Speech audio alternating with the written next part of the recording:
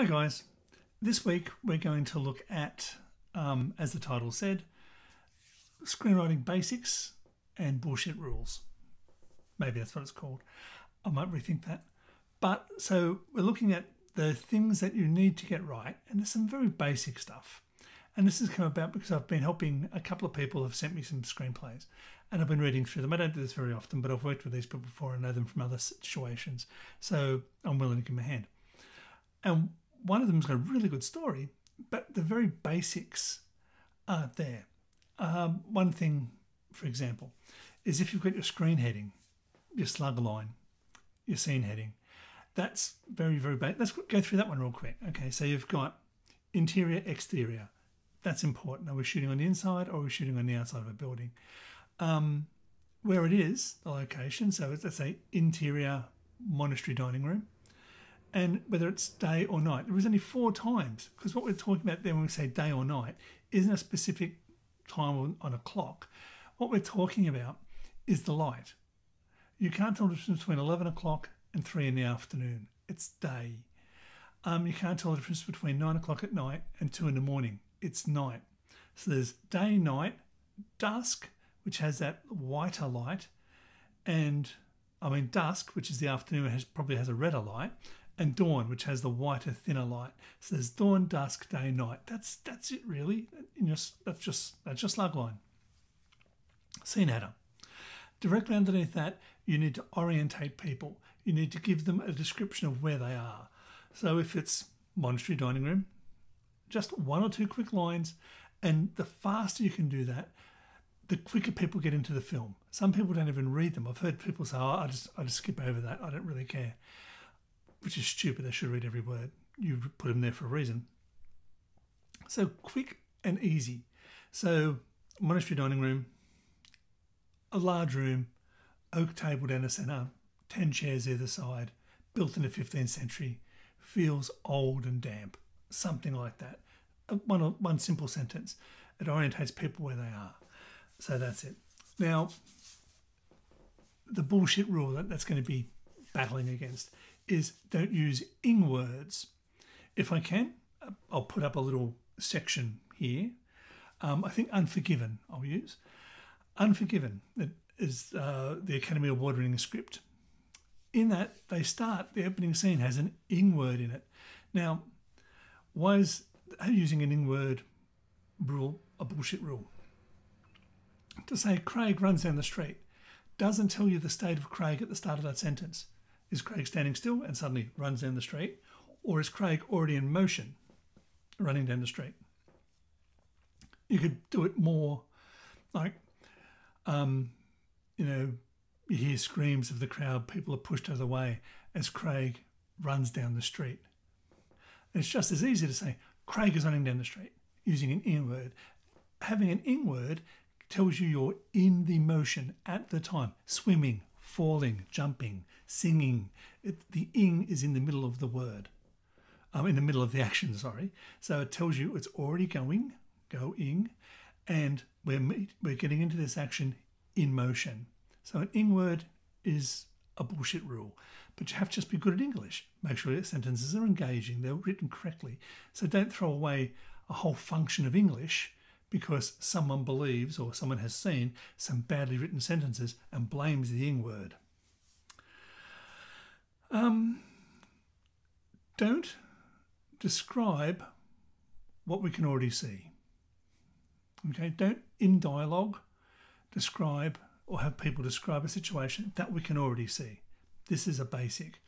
In this story, someone was wearing a straitjacket.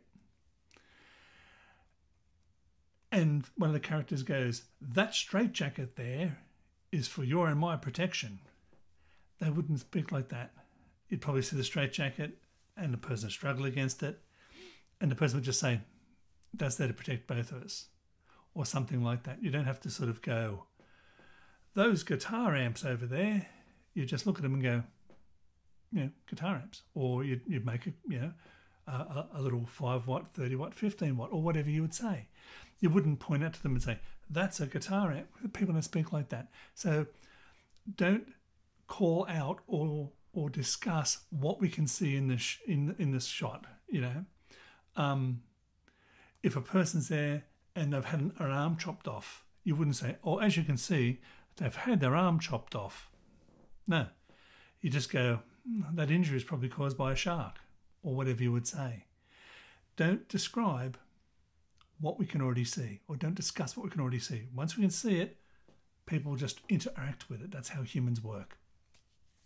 The bullshit rule that we're battling against is the we see, we hear.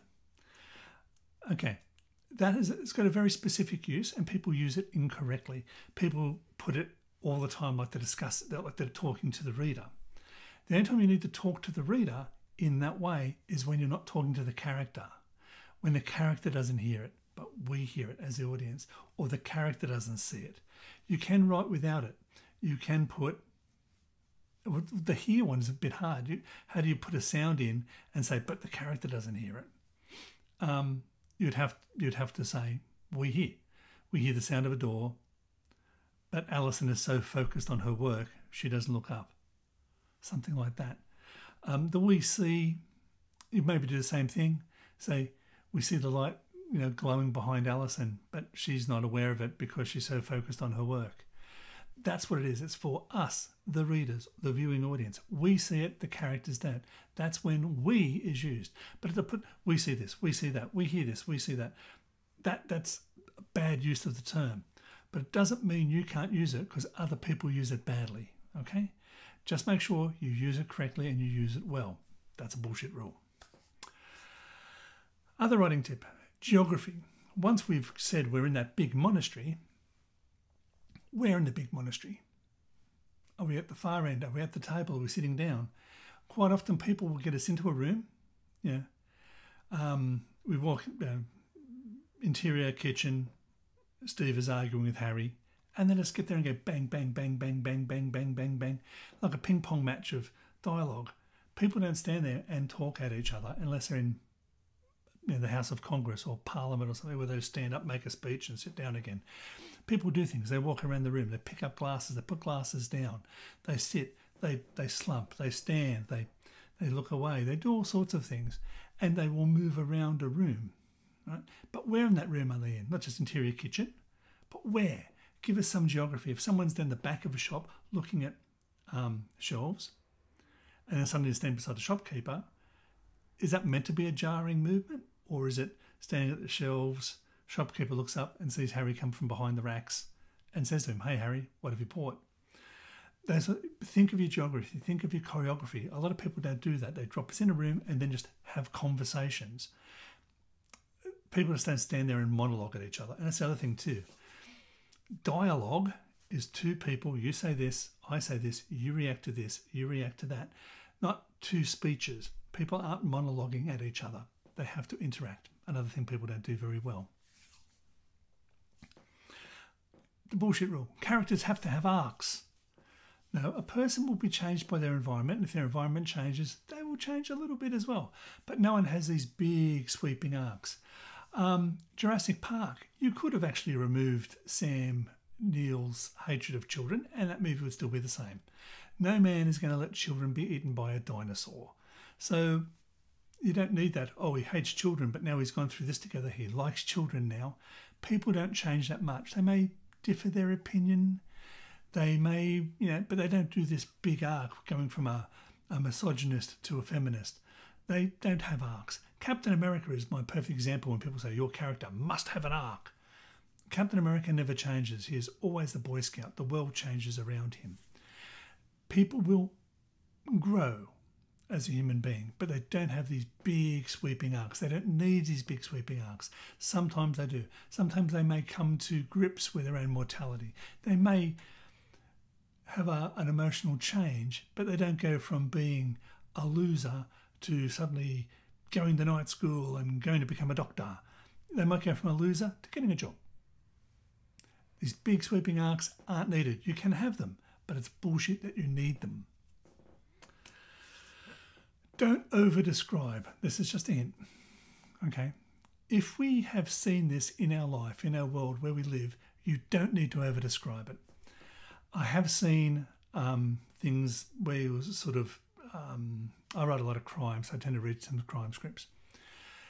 People will over-describe a crime scene. We've seen crime scenes where they'll say there's a few cops standing around, the forensic guys in their white suits are doing this, the police tape are here, there's more tape around the door, the cars are positioned to make a cordon, there's some floodlights up, the coroner's car's parked back, the police are behind the tape, there's some people over there, a guy's got his iPhone out. They go into like 4 or 5 paragraphs describing it, where they could just, we've all seen crime scenes, we've all seen movies in crime scenes, crime scenes in movies, we've all seen that sort of stuff, so you could just say, the body's there, 2 white uniformed forensic guys are looking at it, the tape cordon is up, a few people are standing around.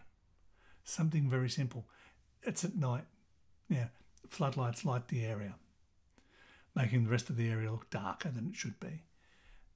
It's just a couple of little short sentences. We all know what crime scenes look like. You don't have to go over the top. Like, we walk into a packed nightclub, music pounding. You don't have to then go in, the floor is so packed that everyone's moving as one. The blue and yellow lights paint the thing green, except for a splash of red that comes on every offbeat of the... Don't over-describe. Just in and out, bang, quick. And if you over-describe, you may describe not how the person imagines it. And then suddenly they're battling against your description. Like, that's not what a nightclub is like. This guy obviously has never been to a nightclub, me. That's not a nightclub. So suddenly let them paint it in their picture. Give them enough, give them the Legos, and let them make their own house. Don't over-describe.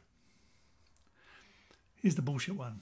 You need happy endings and likeable characters. No, you don't need happy endings and you don't need likeable characters. The likeable character thing is sort of going by the wayside. Most people have just sort of accepted you need relatable characters, which has got no connection with likeable characters whatsoever. They couldn't say they were wrong, so they had to change the word to relatable. Every character must be relatable.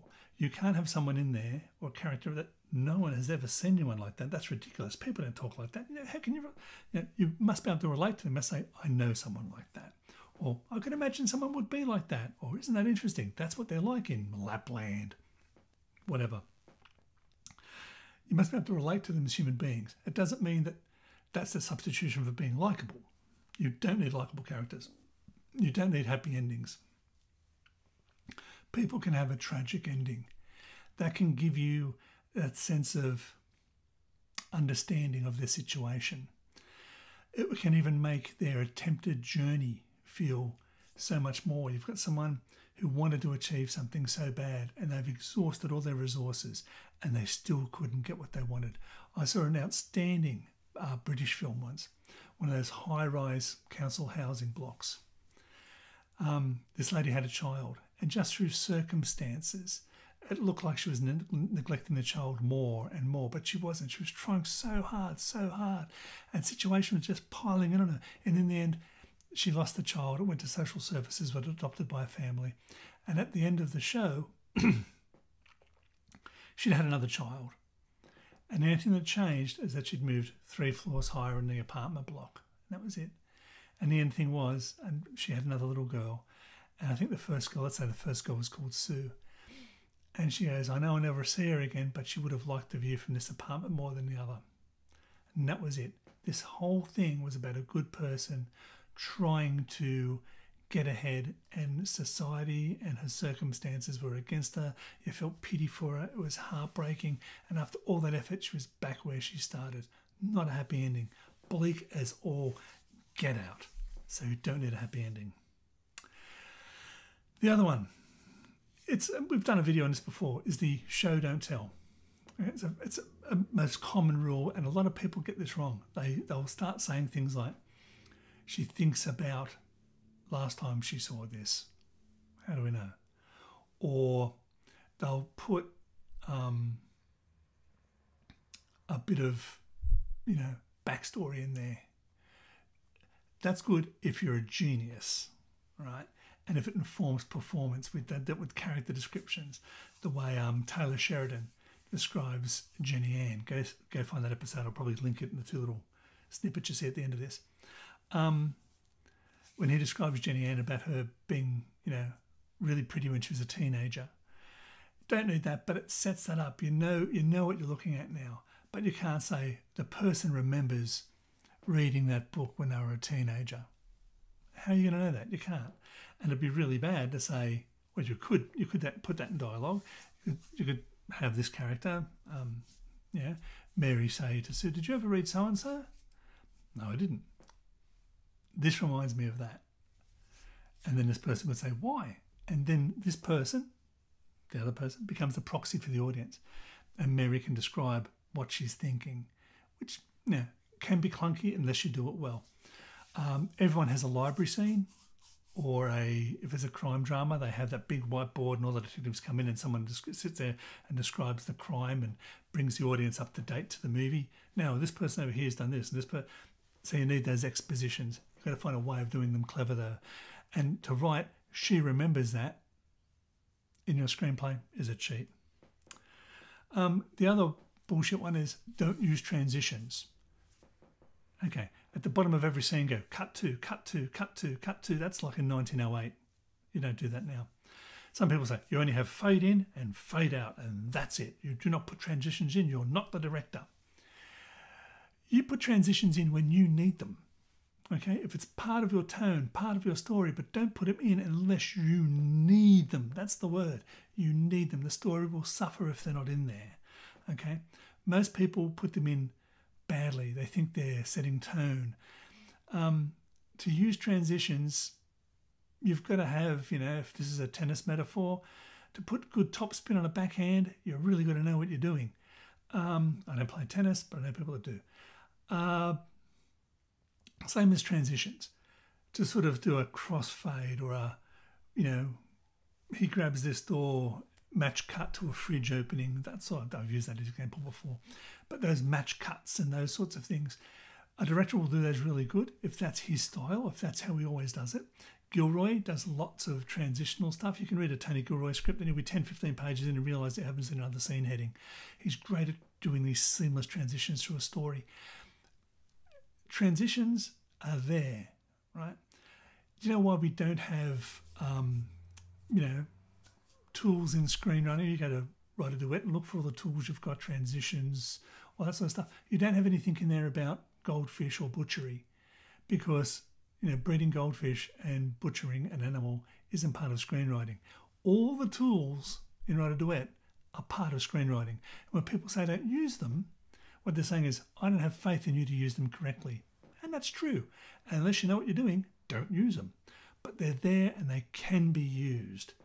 Okay, guys, that's my rant for the day. Some very simple tools and some bullshit rules. If you want to leave a comment, be fantastic. Subscribe. Hopefully that's where the thing will be. That'd be really, really helpful as well. Until next time, keep writing. Bye, guys.